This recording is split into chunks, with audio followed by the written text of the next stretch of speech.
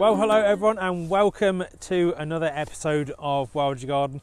My first live, I say live, you're watching this live obviously, but my first recorded, shall we say, video of 2023, and how good it is to have you along. Thank you so much for joining me once again, and if you're new to the channel, please consider hitting the subscribe button and the bell notification, and then you will be informed every time I upload a new video, because there will be lots of cool stuff to come, I assure you. And for those of you that are returning to the channel, that have supported me for a long time, thank you so much for coming back. It's a pleasure to have you with me, and I cannot wait to bring you some of the projects that I've got lined up for 2023. And alongside that, if you haven't seen already on the channel, my first video I technically published this year was my highlights of 2022, which was just a blast. 2022 was an incredible year that just took me from here to everywhere, basically. Go check it out for yourself. I won't spoil it for you. It really was a fantastic year, and obviously a lot of it was supported by you guys, the encouragement and the comments that kept me going through some pretty wet, windy, cold times. So I really appreciate it, and do check that out. Like I say, I'll put a link to that video at the end of this one. But in this video, we're here to talk about the best native shrubs you can put, or native plants you can put in a hedgerow if you're planning a hedgerow. And not only that, if you're only looking to put a few individual shrubs dotted through your garden, then this is the video for you. All about the natives, non-natives in another video to come. And I should say, before we go any further, guys, I have a new feature on the channel. If at any point you feel like supporting the work that I do and the videos that I produce for you guys at the end of the day, then please find just below each and every video now, where you've got share, clip and all those sort of things, find a little button that says thanks. If you click on that, you can actually donate straight to the Wild Your Garden channel, which helps me in all the camera equipment, in all my travel and everything, and the time to edit these videos and reply to your comments, which I absolutely love. So don't stop doing that, but it just helps run all of that, which is a hell of a process, and I can assure you it's a very, very satisfying one to be able to see exactly what you guys and hear exactly what you guys are doing for wildlife in your own garden. So it's an absolute pleasure. Stay in touch. As I say, if you do at any point, you don't have to give any amount whatsoever, of course, but if you do fancy it, there are differing levels. When you click on that thanks, you'll see if you do want to support the channel and donate as a one-off, or if you're interested in regular, then do get in touch. It's a feature that I will be thinking about introducing to the channel, just to help, as I say, with the upkeep of it throughout this year. But don't worry, if you don't do anything other than hit that subscribe button, which is just absolutely free, you will of course still be able to watch all of my content. So without further ado, let's have a look at some of the best native shrubs for your garden. So before we get into the 10 species or more, it might end up being 11 or 12 by the end of this video, the best species you can plant, I ought to say, guys, that if you're looking for any of the bare root shrubs that I mentioned today, and by bare root I mean that is a plant usually 40 to 60 centimeters long without the soil on the bottom. So they're bare root at this time of year because they're in their dormant phase, and they will be in this state until sort of February, March time. So you can plant these plants right the way through up until the end of March. Sorry about the background noise. Unfortunately, I'm not far from the flight path to Southend Airport, so you have to bear with me. Anyway, like I say, if you're looking to buy them, check out wildyourgarden.com. We now have a specialist pack that you guys can buy in a minimum quantity of 10 or more. Unfortunately, just because they're the cost they are and the size they are, it's not really viable for us to sell less than 10, but maybe you can share some with your friends, and I'd recommend buying them in a minimum quantity of 2 per shrub if you're including them in a hedgerow, or sort of 2 per block if you like. So 2 hawthorn, 2 hazel, etc, etc.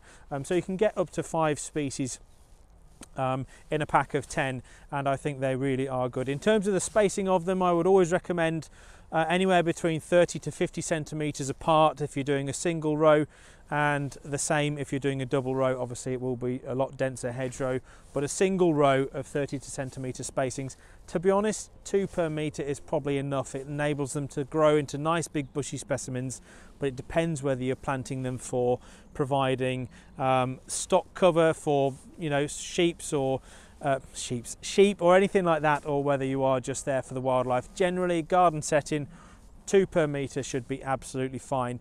So minimum order of 10 if you can, guys, and obviously let me know with your specific requirements. We can of course help you out. Drop us an email, enquiries@wildyourgarden.com. So yes, check out the shop. If you're in the UK, we can ship to you. So let's have a look at what some of the best plants to plant are going to be. Oh, and one last thing before we go any further, guys, I was just going to say, if you have any queries regarding rabbits or protecting your whips when they go in the ground, we are now offering the spirals and the canes to support these plants and obviously protect them from rabbits should that be an issue within your garden. So at number 1, and these are in no particular order, these are just a list, as I say, of native shrubs that I think will absolutely benefit your garden in the Northern Hemisphere. Obviously I'm here in the UK and things will differ slightly in the States. Of course, you'll have shrubs that I don't mention, which no doubt you'll inform me are just as good for wildlife.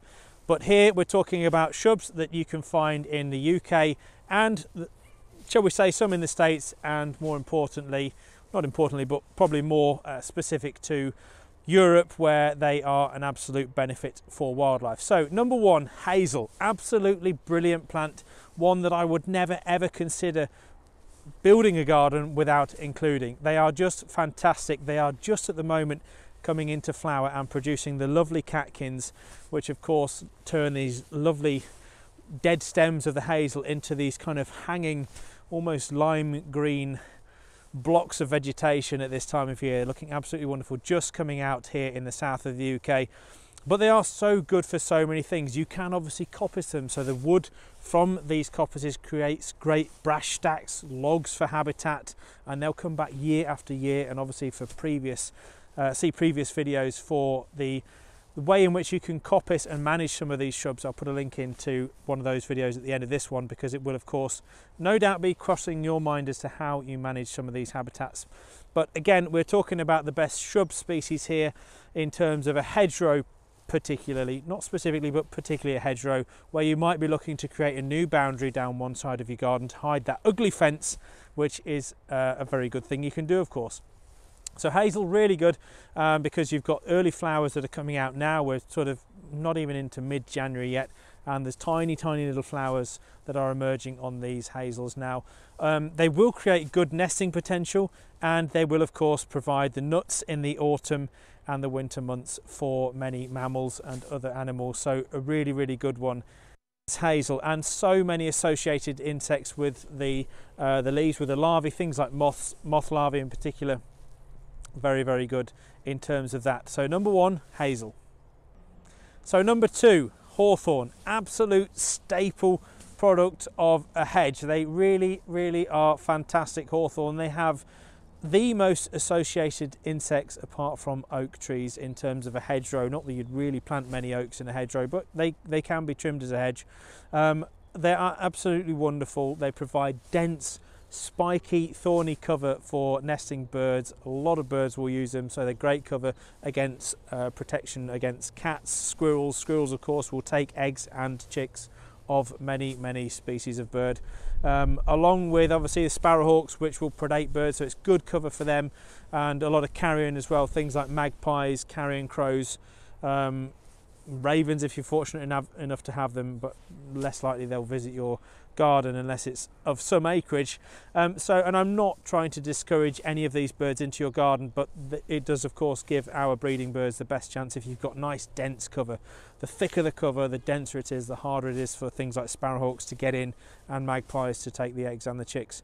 So hawthorn, a really good one. Obviously if let to flower, they will be an absolute wealth of nectar and pollen for so many insects, traditionally known as the May blossom, and I have done a video on the channel all about the benefits of hawthorn on its own, so do check that out. But in this video it's just a brief summary. So hawthorn, really good one, and of course the berries in the autumn, which at the moment we've still got redwings and fieldfares and our thrush species, blackbirds in particular, going around and eating all the remaining berries before they head back to Scandinavia in a month or two's time. So hawthorn, number 2, absolutely brilliant. I strongly recommend it for your garden. Number 3, holly. I just can't express how fantastically great it is that when I see a holly hedge, I just absolutely love it. I don't know why. It's just probably the evergreen element, and because it's not something I see a lot of, because I think a lot of people think holly, it's slow growing, and it's not really included in a lot of mixtures that I see on kind of industrial sites or big supermarket car parks, which it really should be, because although it's not very quick growing, when it establishes, it's absolutely brilliant. It just looks the part, similar to yew, which is a plant that we'll come on to. But the holly absolutely is a fantastic plant for a hedgerow, and again can be very good at providing dense nesting cover. Evergreen as well, so of course it gives you some colour all throughout the year, and in the spring it provides the flowers and the berries for a lot of insects. But of course I am slightly biased towards butterflies, so if let to flower, it will be a viable food source, larval food plant for the holly blue, as I'm sure many of you are already aware, where the butterflies will come and lay their eggs on the developing flower buds, which is absolutely brilliant to see. I've got tons of these butterflies in my garden. They are cyclical every 7 years due to a parasitic wasp.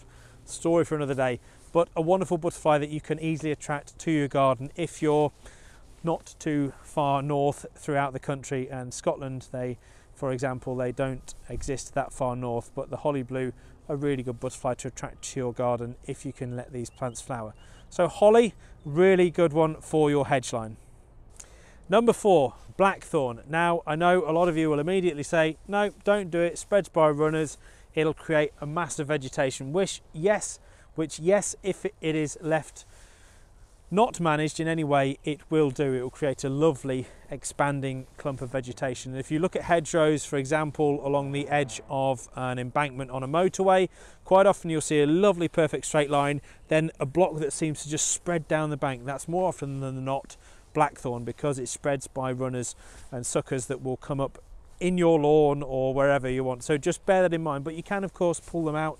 It doesn't take too much work, and they are a really brilliant plant. Not only do they provide very good dense nesting, very key habitat for birds, which is really good for them to nest in, as I say, they also provide one of the earliest flowering opportunities for our early emerging insects, things like the peacock butterfly, the small tortoiseshell butterfly, which will overwinter as adults, and obviously any early emerging bees as well. So the flowers are absolutely brilliant for providing that early source of nectar. From the sort of end of February time, you can expect them to be in flower, and they're really brilliant. Then later on as well, obviously they have the slow berries, and again, which the blackthorn I have done an individual video on as well, so check that out.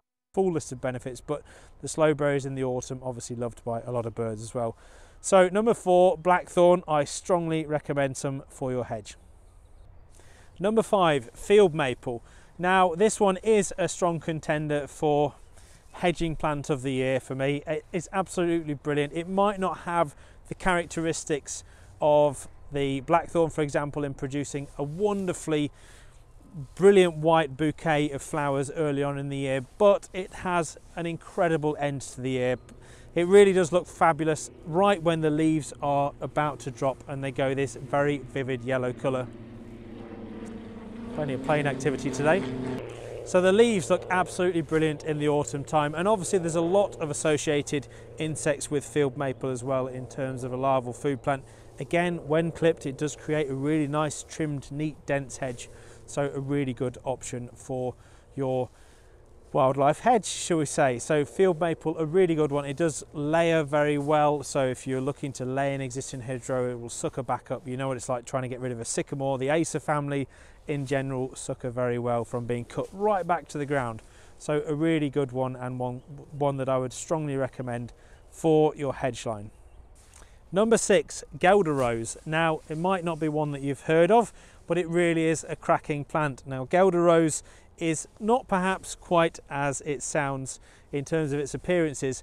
It is in fact actually a wonderful plant that doesn't have any thorns on it whatsoever. It doesn't look like a dog rose, and it really is a great plant for providing a wonderful white bouquet, a bit like a wild carrot flower, if you're familiar with those. In the springtime, it really is a great source of nectar and pollen for a lot of insects, and later on, the berries of which turn into this gorgeous bright red, like a bit of a red currant. So it's a very delicious snack for a lot of animals. And in the autumn time, the leaves go this gorgeous kind of yellows and oranges and reds, so they are a really nice addition to a bit of autumn interest in your garden. So a really good one as well. And they have a lot of moth species associated with them in terms of the larval food plant as well. It provides a lot of food from the leaves, so you can be invaded a little bit somewhat. You can lose a lot of the leaf during the summer months by the moths, but it's all part of it. It will grow back, it won't kill the plant off. So it is a really, really vital element, I would say, in terms of a wildlife hedge. So number 6, Guelder Rose. Number 7, beech. What country estate would be complete without a well clipped and well maintained beech hedgerow? They look absolutely fantastic, and the beauty of them is, I think, is that they retain a lot of their leaf through the winter months, so they look really nice. They have this lovely kind of russet brown colour, which is really, really great, I think, as a bit of an interest. And they are really nice. Again, they can create a nice dense clipped hedge in time. They are a little bit slow growing like the holly, but they create a really nice formal addition to the hedge. Not so much an interest in terms of the flowers and the beech mass, if you like, which we can often find littering the ground in the autumn time, because they generally won't do that unless they are given a chance to grow to their full potential. But they are equally a really, really good plant, and one that I think you should definitely have in your wildlife hedge. And very similar to the beech, we have number 8, which is the hornbeam, which looks absolutely brilliant. Again, the leaf is very similar in the fact that it retains the hedge retains a proportion of the leaves through the winter months, so they do create, and again, another nice formal element and a little bit of colour and interest, a little bit more kind of habitat for overwintering ladybirds, that sort of thing. So a really good one for your hedgerow as well, and they can be a really nice addition because they're just that little bit different from a beech leaf. The edges of the hornbeam leaves are slightly sort of serrated on the edge, so a little bit more inset, slightly more ribbed, and they are a very, very nice specimen to look at indeed. So number 8, hornbeam. Number 9, dogwood.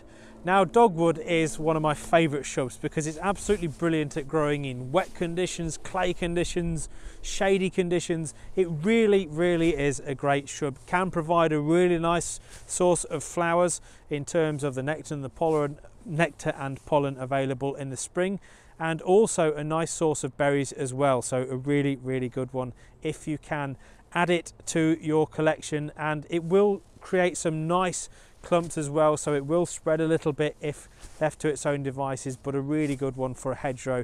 And as I say, will cope with a lot of difficult and tricky conditions where a lot of other plants would not thrive. So number 9, dogwood.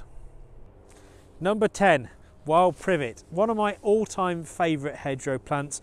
Wild privet really is great for so many reasons. Firstly, it creates, as I'm sure you're all aware from using or seeing the kind of garden centre varieties of wild privet, which are not quite as good as the true wild privet. It really does create a nice dense screening if you let it and you clip it repeatedly, but of course the downside to which is it doesn't flower as much, and therefore it's questionable if it's as good for wildlife. And the way to manage these hedgerows, I would say at this point, is to almost do it on a rotation. So do it every other year, or do the top one year and the side the next year, just so you've always got something flowering and berrying.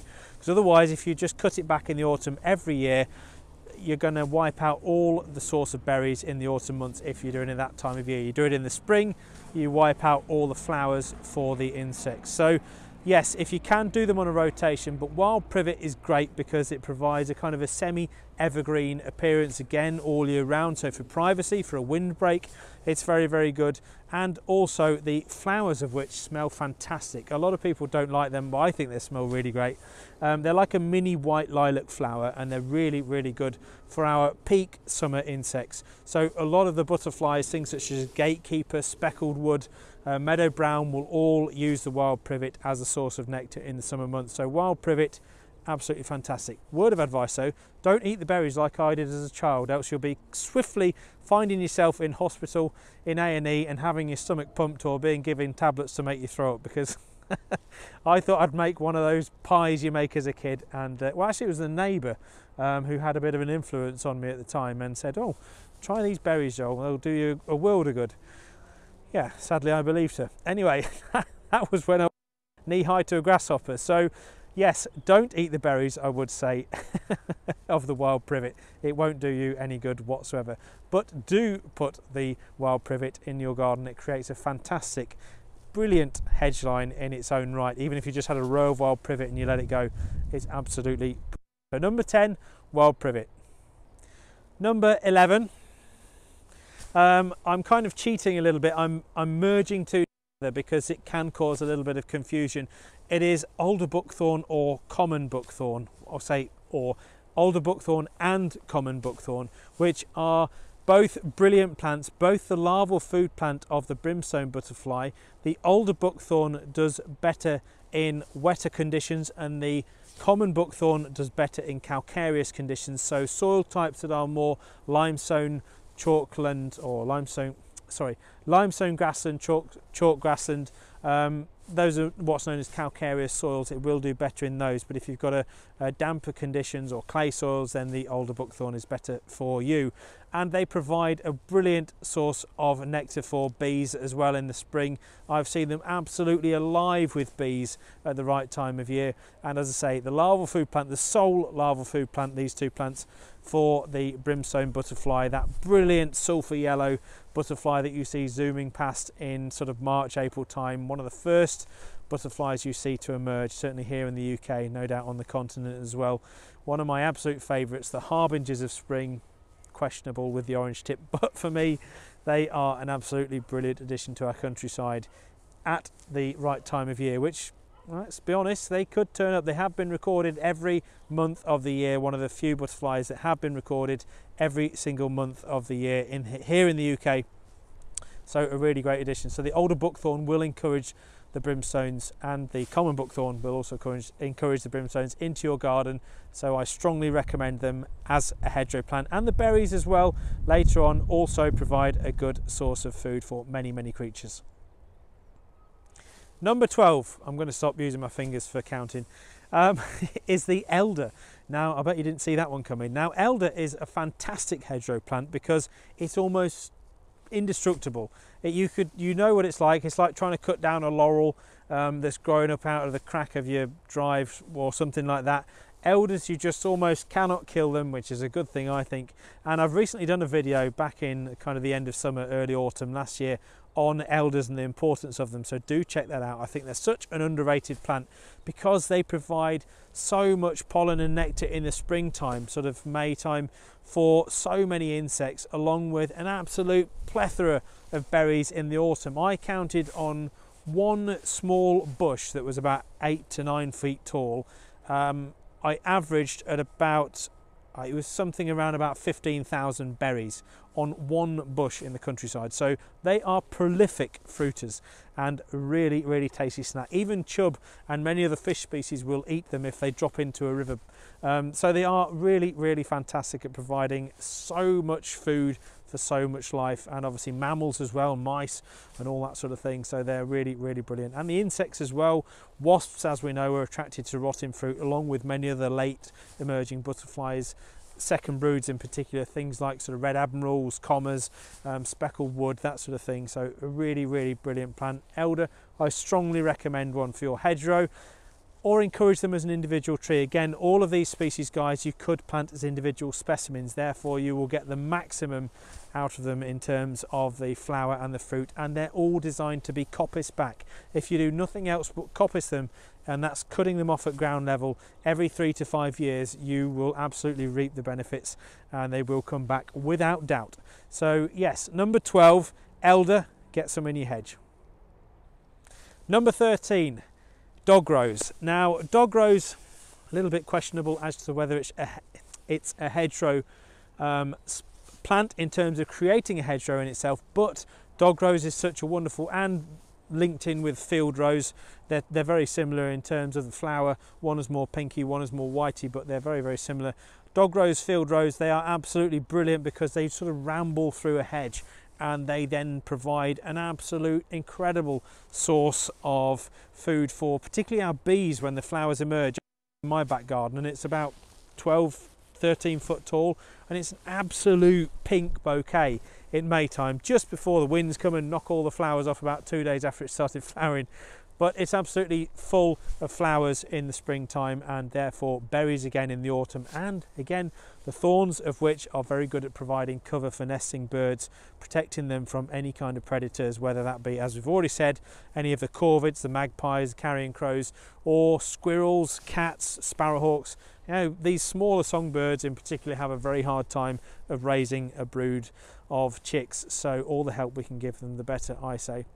And do check out the channel as well. I would say if you're looking to build any nest boxes, then I have done previous videos on how to make blue tit, great tit, robin, all sorts of nest boxes on the channel, so have a look at some of those videos if you haven't already. Bat boxes as well, slightly off topic, but it's all part of the same umbrella of wildlife gardening, isn't it? So yes, dog rose, another brilliant addition to your hedge. I'd strongly recommend it. Be warned, it will grow like wildfire. It is absolutely fantastic at establishing and growing and outpacing a lot of other plants.